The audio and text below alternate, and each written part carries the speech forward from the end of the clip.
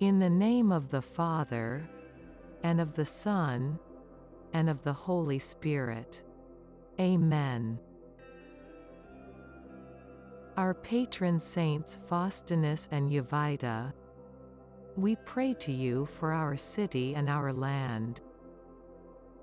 Spread your caring protection over all our homes and families, over factories and schools, on hospitals and parishes, on the workers and those who are out of work, on the poor and those who live on the peripheries of our indifference, on each of us.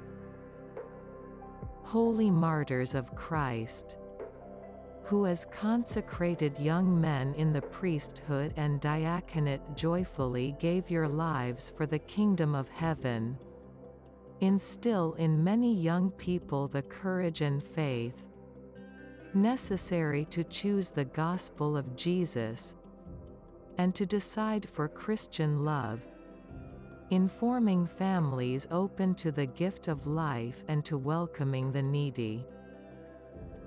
You who once defended our city from the attacks of the enemy, deliver us from the snares and dangers of the present and increase in us the strength to fight impoverishment and injustice. Deliver us from selfishness and from every unhealthy attachment to riches that breeds misery of the soul.